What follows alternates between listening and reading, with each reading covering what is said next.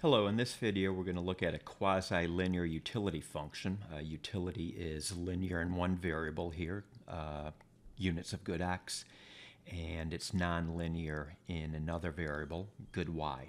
So this is a quasi-linear utility function. And what we're going to do here, we're going to do a simple proof to show that the marginal rate of substitution is the same for all the consumers in difference curves at a fixed level of y. So here's our utility function. We're going to get the marginal utility of good x. Taking the partial derivative of the utility function with respect to x, we get back 2.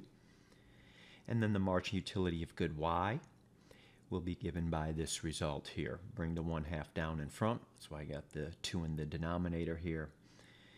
And next we will calculate the marginal rate of substitution, which is the marginal utility of good x, 2, divided by the marginal utility of good y.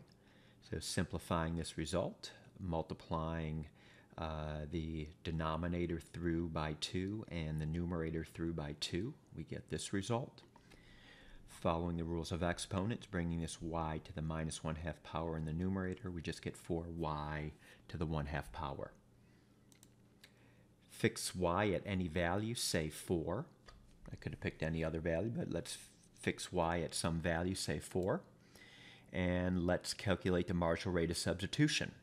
So when x equals 1 and y equals 4, we'll be on one indifference curve, and at that point the marginal rate of substitution is 8. So I just plugged 4 into the marginal rate of substitution. There is no place to plug 1 in here for x, so the result is 4 times the square root of 4, which is just 8. Here we'll get on a higher indifference curve where x equals 2 and y equals 4. This should be a higher indifference curve. More is better after all.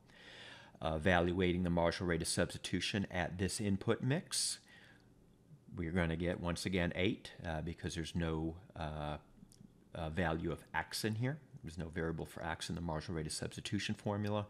And doing for the rest of these here, the marginal rate of substitution is 8.